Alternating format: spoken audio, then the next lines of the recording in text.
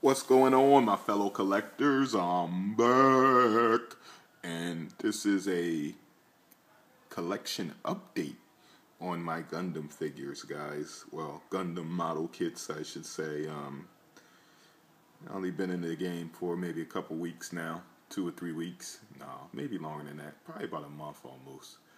And definitely feeling it, guys, because the collection is growing, and they are enjoyable model kits to get into, as far as in, enjoying the all putting the pieces together, building the inner frames of these kits, and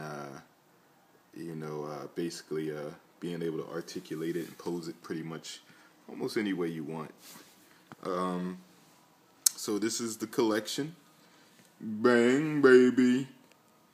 Here is the latest of the Gundam figures, as you can see. And, well, I keep calling them Gundam figures. I should say Gundam model kits. And these things is pretty fun to build, guys. Can't stress that enough.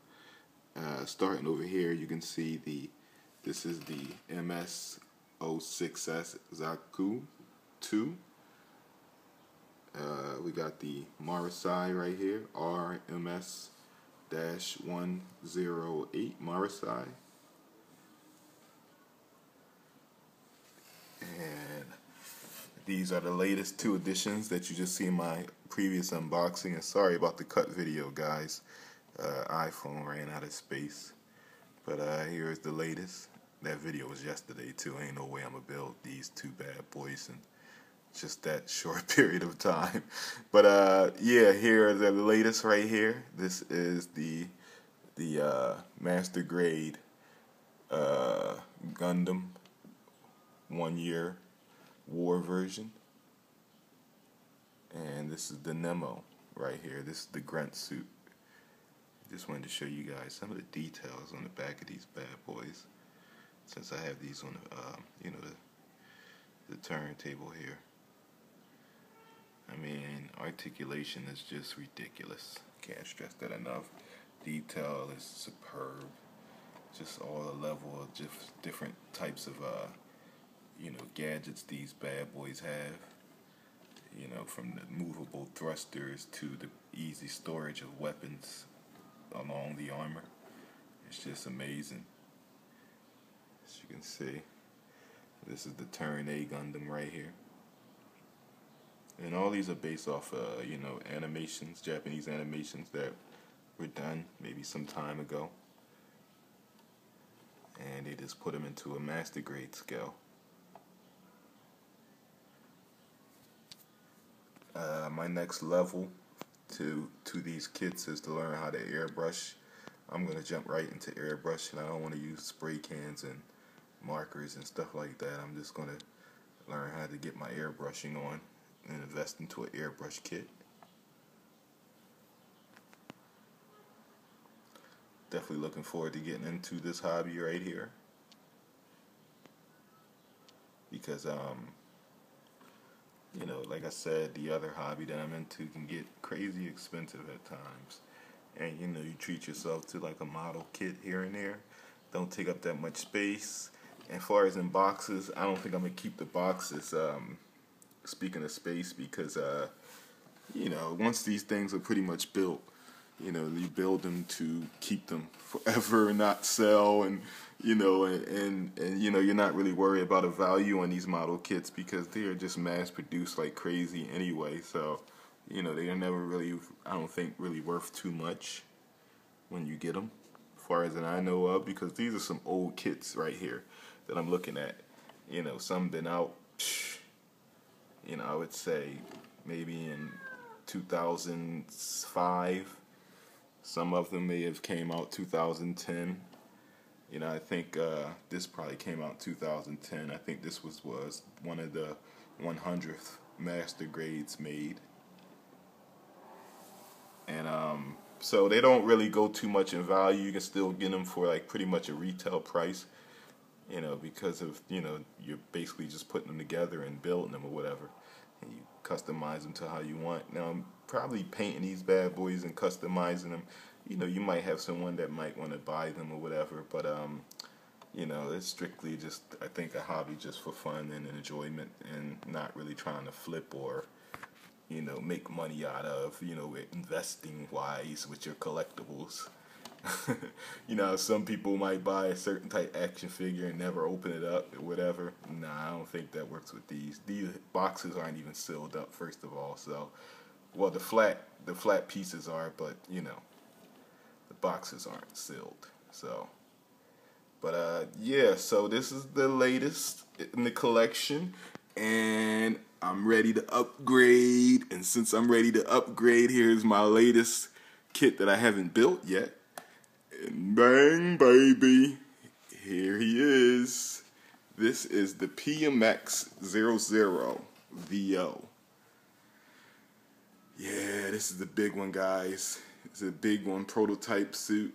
So, I believe this was in the anime. I didn't see the anime, so I don't know. I just thought it looked pretty cool. And, you know, I actually had to have it in the collection.